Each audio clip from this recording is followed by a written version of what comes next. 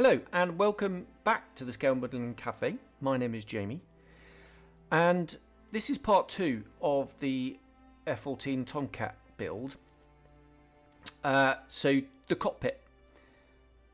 I've removed the parts from the sprues, and as you can see I'm removing the raised detail with some Florimodel sanding sticks. This is because if you saw the first video, the introduction, I'm going to be using the Quinta Studios set.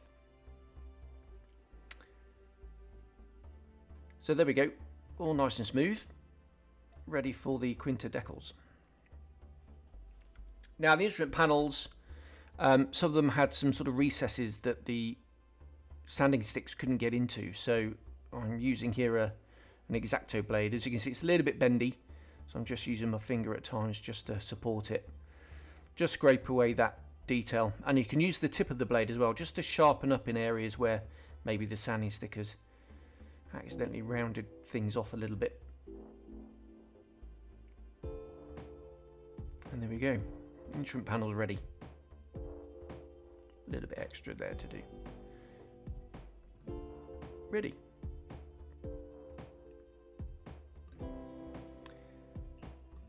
Now for the cockpit tub. So the side consoles are separate. They were sanded flat as well. The detail actually in the kit's really nice, but nothing can compare to these sort of modern 3D resin printed decal things.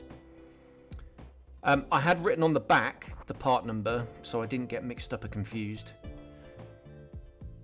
And then once they were all sanded and smoothed out, I just used some ammo of MIG, sort of extra thin, just to glue them in place. The brush is really good for this job. It's really precise. A little bit of pressure just to get rid of any potential gaps. There we go. All done.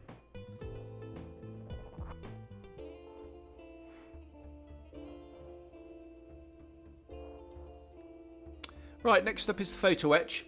So I'm using Ammo's slow dry black super glue, or cyanacrylate, I suppose is, I don't know if that's how you pronounce it, maybe. And I'm just squeezing it out onto a little bit of just the sort of wax paper that you get with the self-adhesive photo etch in the Edward set. Just move that out of the way so I don't lean on it. And this glue is really good because it's an extended drying time, so you have time to manipulate the parts, make sure they're in the right place. So I'm just going to test fit here. Now these parts were removed with a knife and then just sanded with the Flori sanding sticks. Just make sure you put the tip of the tweezers right next to where you're sanding so you don't bend or damage the part. And I'm just using an old X-Acto blade just to spread the glue. You see, you don't need much. You don't want it oozing out. If it does, no drama. You can just use some super glue remover and just brush it away. But they're a very thin coat and we can just put it in position with the tweezers, gently press it in place, and there we go. It's in.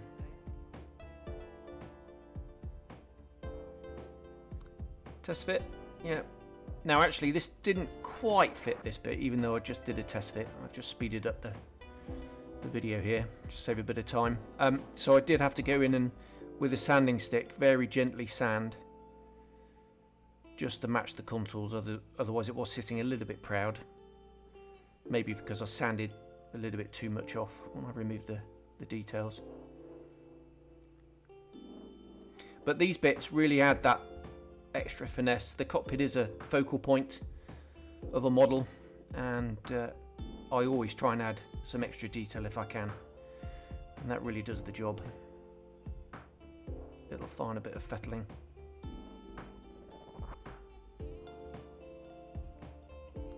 I'm a bit fussy when it comes to this sort of thing, but there we go, and that's going to make quite a bit of difference, that.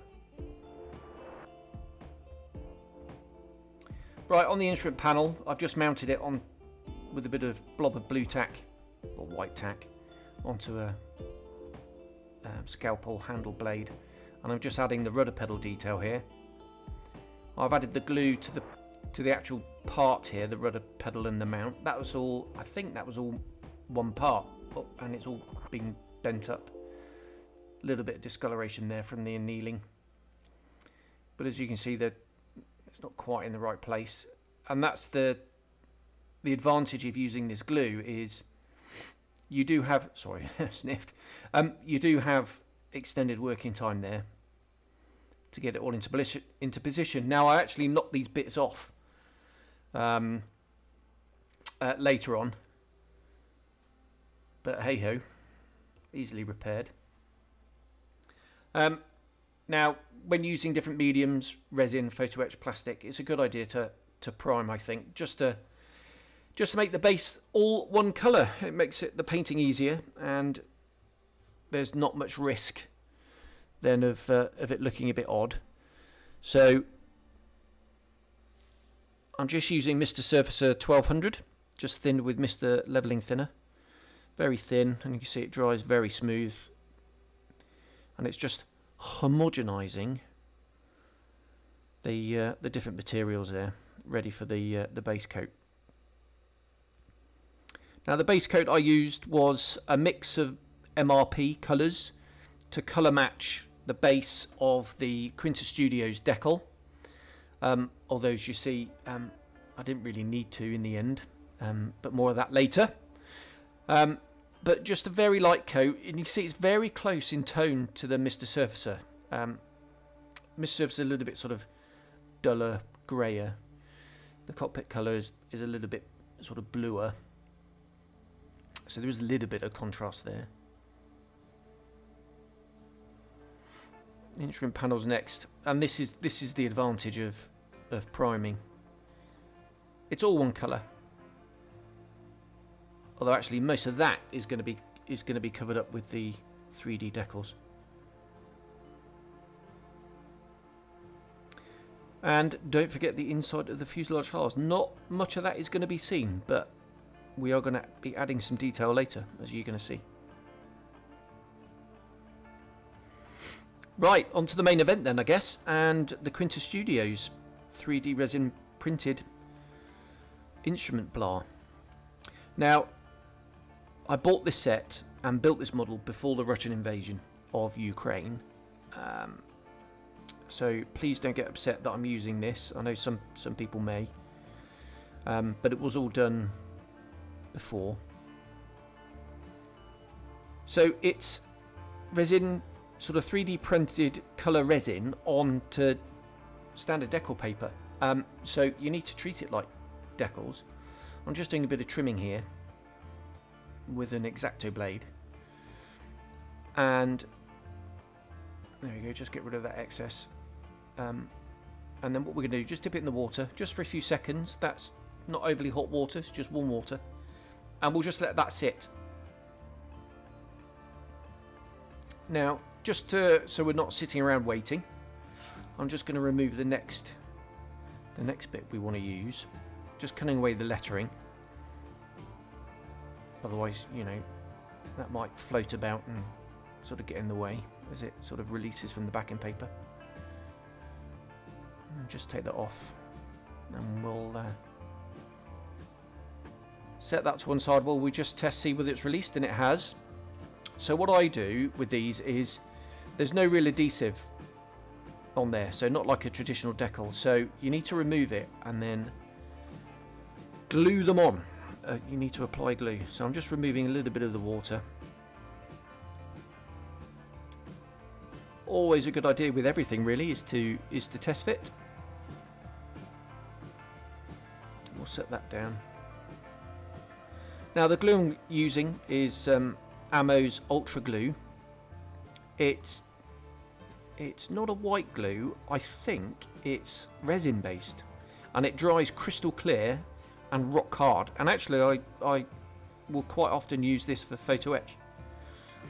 But I'm just using a micro brush here, add a little bit to the part, the sort of cockpit, and then as you can see, because it is a decal, it's just trying to curl up, so I'm just going to use the tweezers just to flatten it out so I can apply the glue. Don't need much, just a thin bit, and oops, drop it onto the cutting mat. We'll put it in place, and then you've got a fair amount of working time actually, just to push it around. And even though it wants to curl up, the glue straight from the bottle is sticky enough to prevent that. A little bit more on the cockpit tub going on, and then we'll just put the other side on.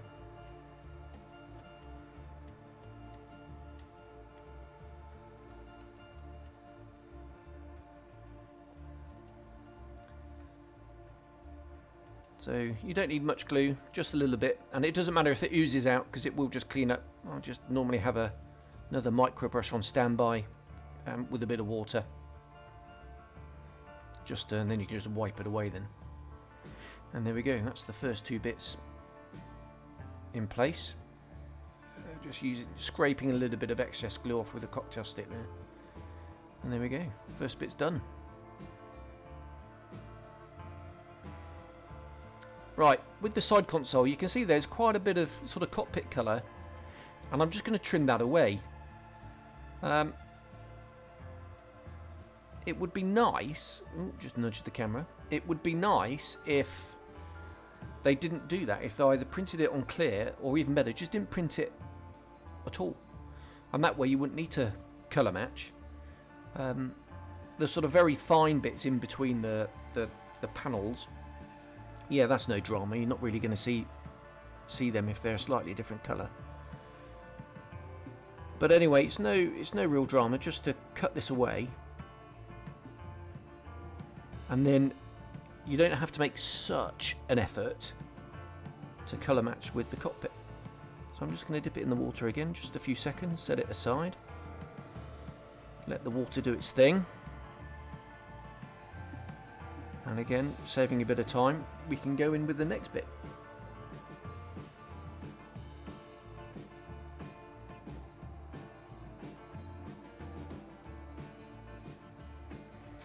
There we go, dip it in. Now you can see on the set there's quite a bit of,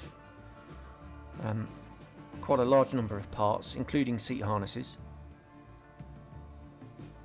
So what we do is just slide the bit that we want away. Stick it on the cutting mat. This one doesn't want to curl up so badly.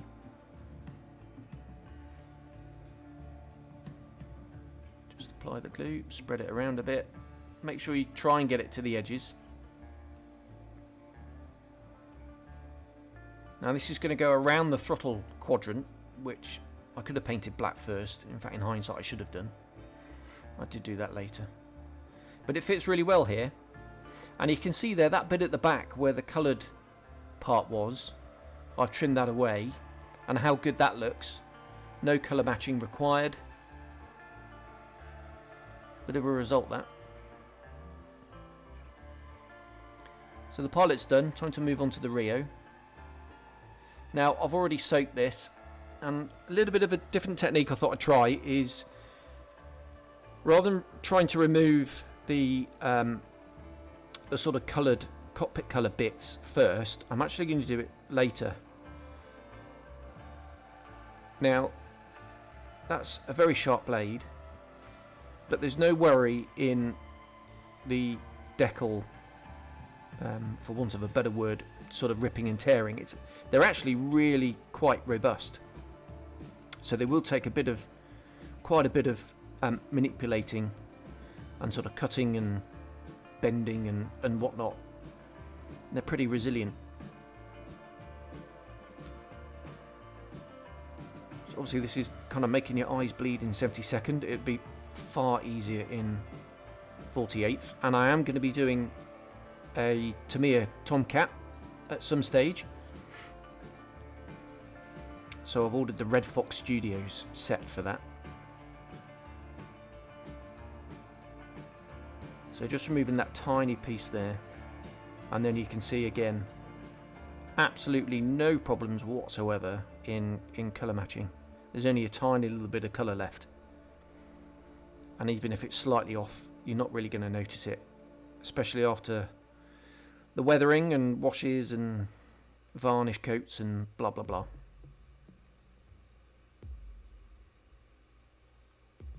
So it doesn't matter if it's sticking to the tweezers like that, that's no problem, because you just put it into place and then just hold it with your finger, slide the tweezers away, and then again you've got time to just move it into position,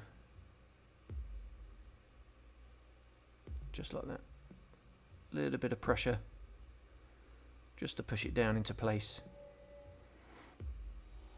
and now we're all done. As you can see, I didn't move the numbers on that one, but hey, we survived. Get that little bit out of the way, and now we can cut this away as well, just like the last one.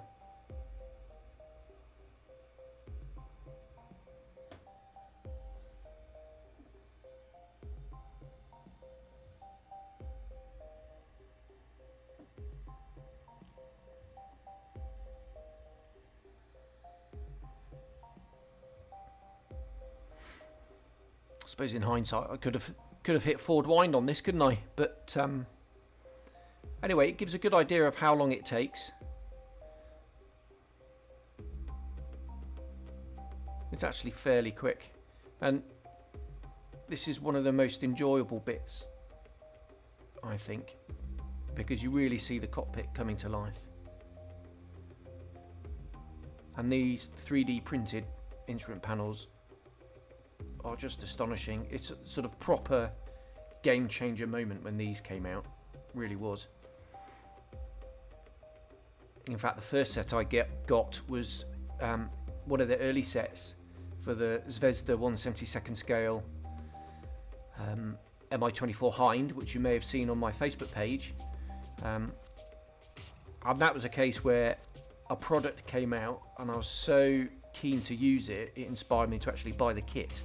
So I bought the aftermarket first and then went out and bought the kit for the aftermarket. Normally it's the other way around, isn't it?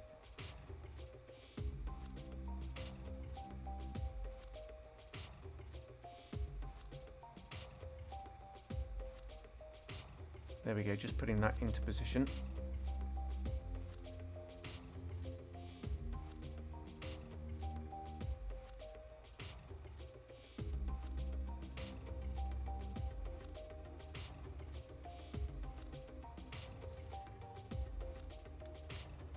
Now here I'm just using the knife blade. This one sort of started to sort of curl up a little bit. So I just use the knife blade there just to slice it up a bit, just to help it bed down. Get rid of that air bubble. And that did the trick. And that's sitting nice and flat now.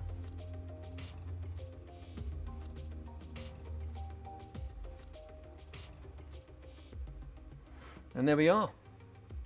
Side consoles complete.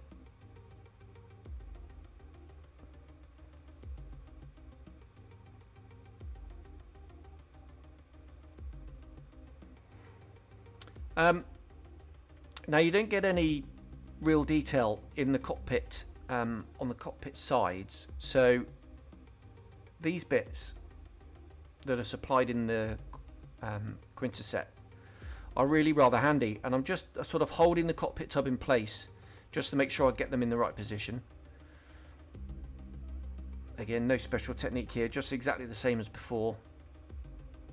And even though not much of that will be seen, it definitely fills the void. As I said before, the cockpit is a bit of a focal point, and it does look a little bit strange when those bits are missing, but there you go, that fills the gap nicely with all that amazing detail.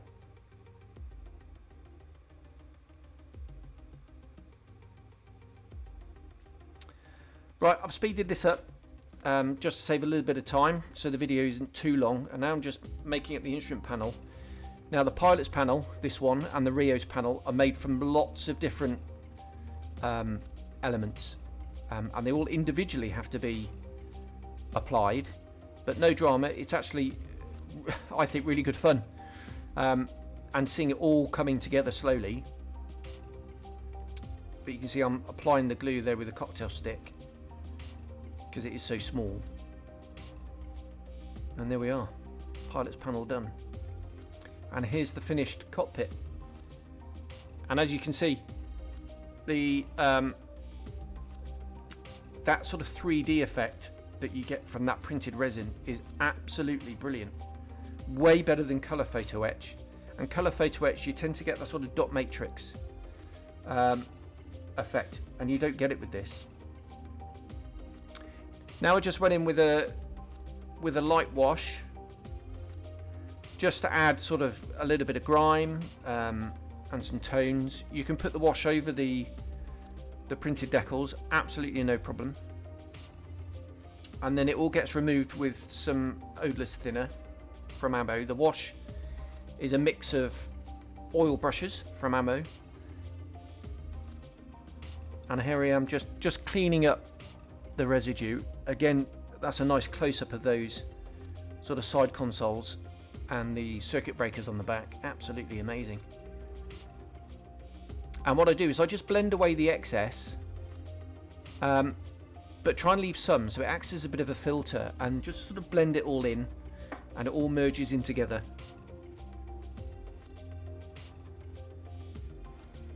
And that looks really good. The detail there from the photo etch you can see as well, and you can see what difference that makes. And then on the cockpit bulkhead behind the pilot, I just did a bit of vertical streaking just with the wash that's there, because you do get rain marks and things like that in the cockpit, and it creates a nice sort of grimy effect. And you're not going to see much because the pilot seats, the ejection seat's going to be in the way, but it's all about layers when weathering like this. And even though you may not see it the first time, your eye kind of picks up on that depth of finish. Just going to go in, just move a little bit of the wash from the highlights there.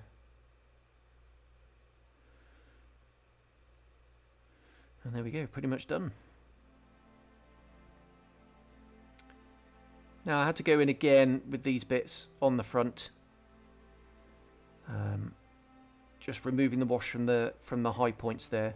Now you can see there's some circuit breakers right at the very front from the Quinta set. More of that in a moment, but I'm just going in and removing the wash from the high points, and just keep working it. And if you remove a little bit too much, doesn't matter, you just go in and apply some more wash and then start over, not a problem. Nice 3D effect on that structure as well, and the wash just brings out a little bit of extra contrast there because it is dark.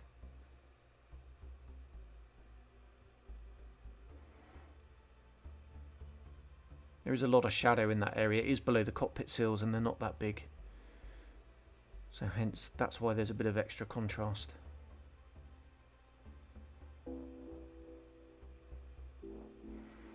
And now you'll note that's the pilot's instrument panel going in with no photo etch detail on it, no rudder pedals, because those sticky out bits from Quinta actually meant that they didn't fit and knocked off the rudder pedals, so I ended up having to go back in and glue them back on. And they didn't quite fit because those decals, printed decals, got in the way. In hindsight, I wouldn't bother putting them on because there's no way you're going to see them because the gaps filled up with the rudder pedals. But there we go, rudder pedals in. And now for the coamings. This is the sort of final bit. So I've already painted the front part in a buff colour because it was canvas, the rear part in a very dark grey, and I'm just using a black wash just to make that detail pop. There's some photo etch there on the Rio's bit. No photo etch here on the pilot's bit, not required.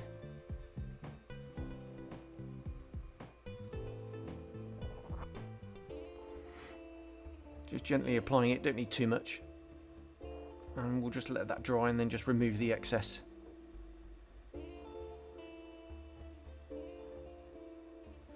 So excess removed, and now I'm going back in with a dark brown tone again made from oil brushes, a little bit thicker wash this time.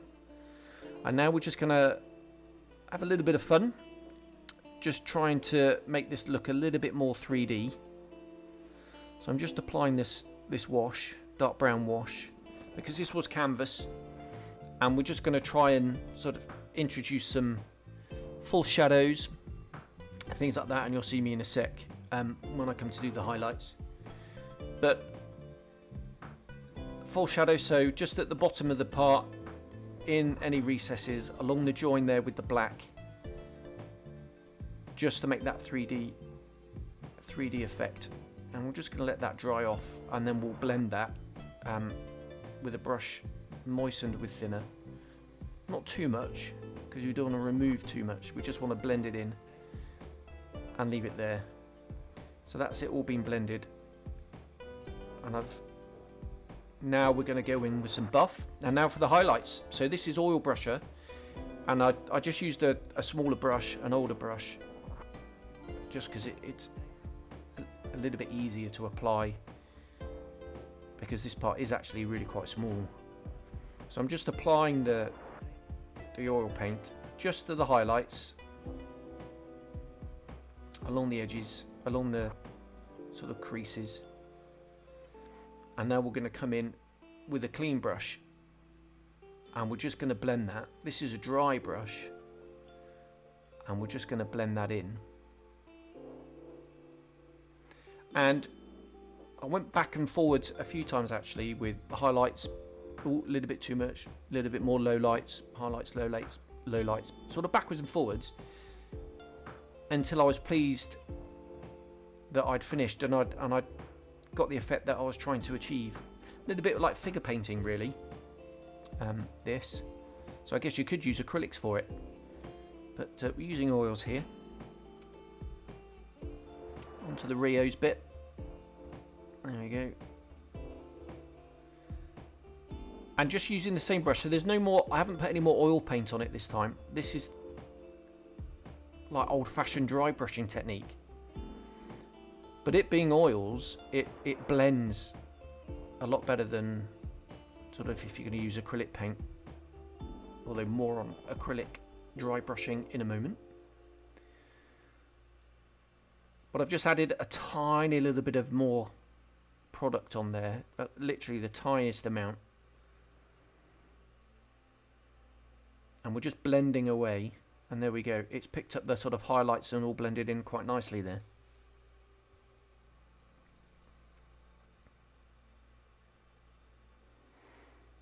And again, it's a to and fro process. So if you think you need a little bit more, add a little bit more. So just putting a little bit more neat oil paint on there, and then we'll just blend that in.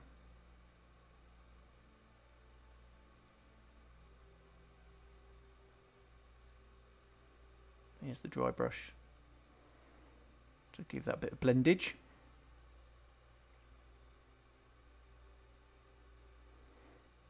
There we go.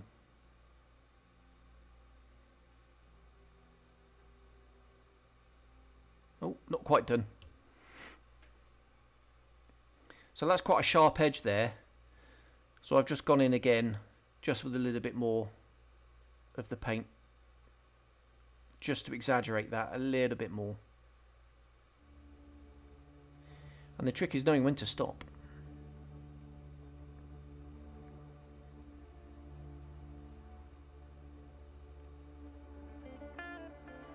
Okay, now I just mentioned dry brushing acrylics, and this is using Ammo dry brusher acrylic paint. And I was very skeptical when I first saw this, but it's really good stuff actually. And you can see there, it's just with the mid-grey, it's just highlighting that raised detail, some of those few tiny photo etch bits. And we'll do a bit on the front. And it will just catch the edge. And these dry brushers paints, I know I'm a bit of an Ammo fanboy, but they are really, really good. I can highly, highly recommend them.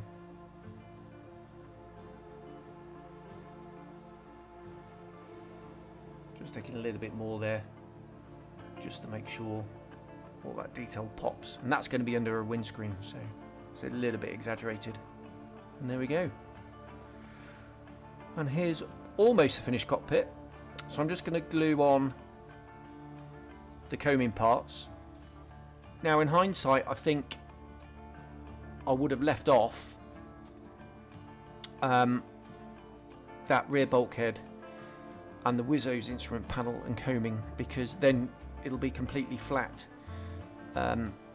So you can come in and when the model's built and you're going to start painting, you could just mask off very, very easily the cockpit without all these sticky out bits on. But hey ho. Just popping on the Rio's bit there. I'm just going to add a little bit of glue. Again, using the ammo stuff with that really fine brush.